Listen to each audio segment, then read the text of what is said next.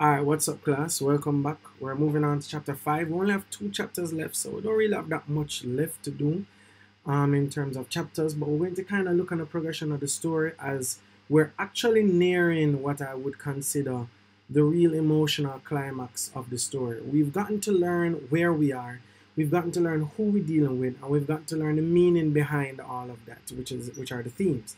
But now that we're getting to that emotional crux, we're seeing how all of that we have learned about now is affecting the storyline and the people that are in this novel.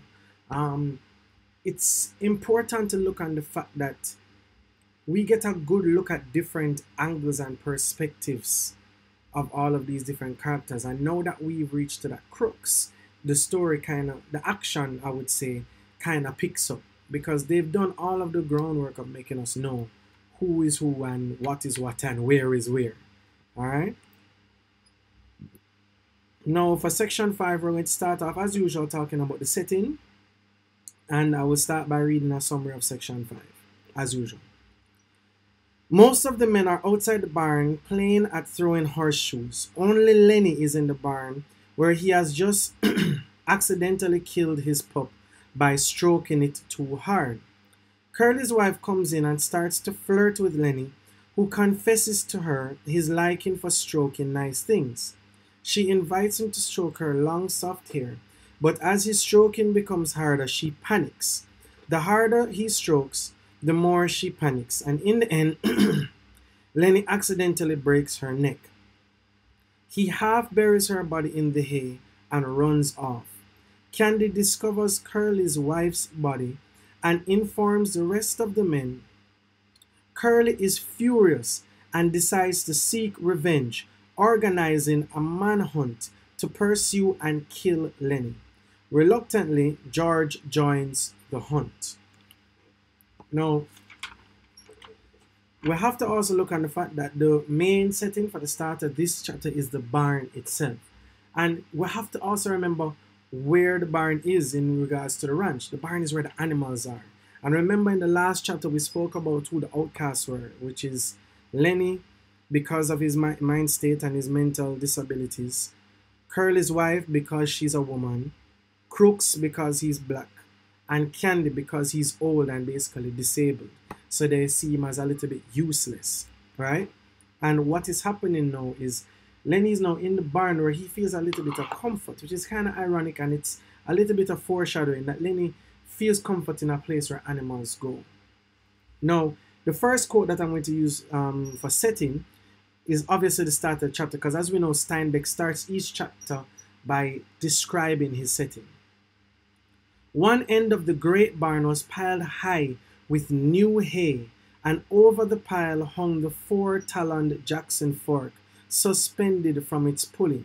The hay came down like a mountain slope to the other end of the barn, and there was a level place as yet unfilled with the new crop. At the sides, the feeding racks were visible, and between the slats, the heads of horses could be seen. It was Sunday afternoon. The resting horses nibbled the remaining wisp of hay, and they stamped their feet and they bit the wood of the mangers and rattled the halter chains. The afternoon sun sliced in through the cracks of the barn walls and lay in bright lines on the hay. There was a buzz of flies in the air, the lazy afternoon humming. From outside, the clang of horseshoes on the plain peg and the shouts of men playing, encouraging, jeering, but in the barn it was quiet and humming and lazy and warm. So what he's doing when he's laying the setting, he's not only looking at the physical description, he's looking at the mood, the ambience, the feeling of being in that place. And as we can see, there is an overall tension that is set. There's a little bit of thrill that is put to it to kind of get us to prepare our minds for what might come. Right? We know that there's some type of climax happening in the story because we're reading a book or reading a novel. Stories usually have a turning point. Now, what I like about the description of this now is that it also makes us feel welcome. It makes the mood of it a very welcoming one, which I think has a lot to do with the fact that they want us to see that Lenny feels comfortable. Sadly, he kills the pup accidentally, so it becomes a sad setting all over. Only Lenny was in the barn, and Lenny sat in the hay beside a packing case under a manger in the end of the barn that had not been filled with hay. Lenny sat in the hay and looked at the little dead puppy that lay in front of him. Lenny looked at it for a long time, and then he put out his huge hand and stroked it clear from one end to the other.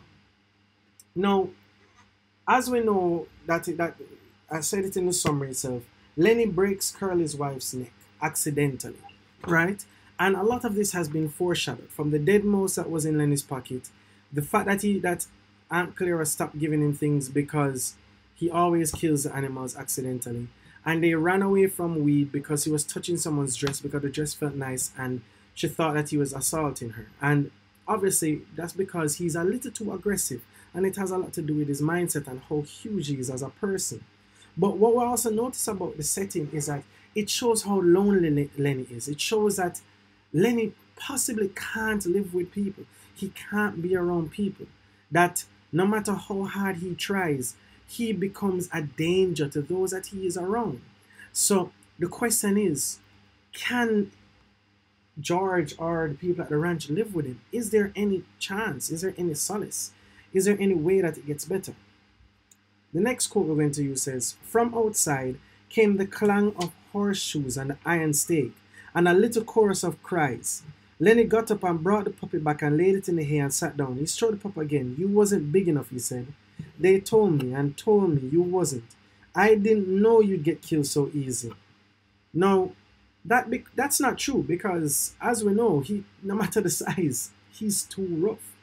And it just seems that it's probably inevitable that he can't function around people unless he's watched over 24/7. Now, that just shows the loneliness that Lenny has to be by himself or something else. Now, another quote that I will use now is, before Lenny accidentally kills Curly's wife, she goes into a description of where her life should have been. And it's the fact that she wanted to be a star. She wanted to be in Hollywood. You understand? And I will get a little more into this when we talk about characters in the next class. And I talk about Curly's wife as a character and how she as a woman has bigger dreams than some of the men on the ranch. But for now, I want to kind of take a little snippet of the place and look at how she kind of does a comparison of Hollywood versus the ranch, and then kind of tie in her character and themes in one. Listen to this. She went on with her story quickly, before she should be interrupted. Another time I met a guy, and he was in pictures. Went out to the Riverside Dance Palace with him. He says he was going to put me in the movies, says I was a natural. Soon as he got back to Hollywood, he was going to write to me about it. Right? She looked close at Lenny to see whether she was impressing him. I never got that letter. No, we're going to stop there. Right? Oh. I always thought my old lady stole it. Well, I wasn't going to stay in no place where I couldn't get nowhere or make something of myself, and where they stole letters. So, before even going into her personality, I want us to look on the fact that she said it simple. Hollywood is a place where someone can make it. This ranch is not. And even though it's in California, we see that the actual ranch itself, the working class, it brings down her status in regards to Hollywood versus a ranch. And she finds that she believes that she should be in a setting with stars because she sees herself as beautiful. And a lot of that has been shown with how they look on her. They look on her as a tramp. They look on her as a whore, right? Where if she was somewhere else like Hollywood, she wouldn't be seen as a whore. Her beauty would be seen as something that should be celebrated. Hence, she would be a celebrity, if you get what I'm saying. So we'll have to kind of look on how that builds up. And what we also notice here too is she makes it clear that she doesn't feel like she belongs at that ranch. And that is where the writer kind of shows us dreams and aspirations, where the dreams of Curly's wife can't be realized in that ranch, no matter what. Right? And one of the main themes there is the American dream. And that ranch, the setting of that ranch, makes the American dream impossible, because the only thing that can happen on that ranch is hard work, labor, and toil. And that's why everybody's trying to get out. Curly's wife wants to get out. George wants to get out. Candy wants to get out. Crooks doesn't believe he belongs. The ranch becomes almost a type of social prison. The last quote for setting for this chapter now is how the setting changes when it is realized that Curly's wife was dead, right? Outside, the noise of the game stopped. There was a rise of voices in question, a drum of running feet, and the men burst into the barn. Slim and Carson and Young Wit and Curly and Crooks keeping back out of attention range. Right? Pick up that part too.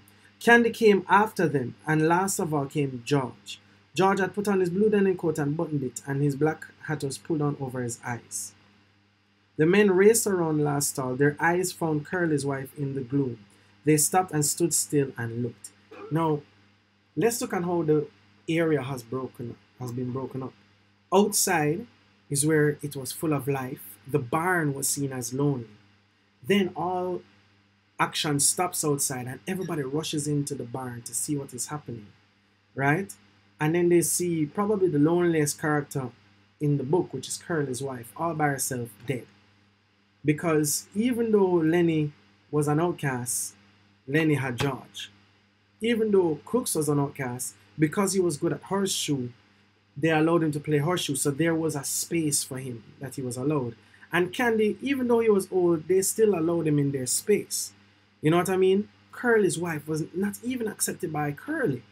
She seemed to be very lonely. Curly seemed to neglect her a lot, you know? And all of this comes into the barn and we see her, loneliest person there, and then the setting becomes a symbol of this loneliness, a symbol of the dreams dying. And along with Curly's wife dying, as we will talk about in the themes class, what also dies is the dream of the house, is a dream of their aspirations that George, Lenny, and them have, because they know the consequences that can come from what has happened here today.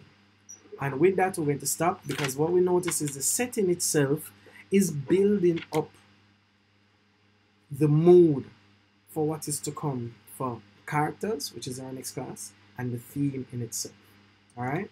So please, guys, if you haven't finished reading chapter 5, what are you waiting on, right?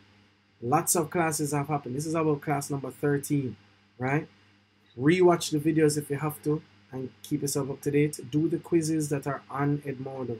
Even though the due dates have passed, I have not locked them, so please do the quizzes. Other than that, stay safe, big up yourself.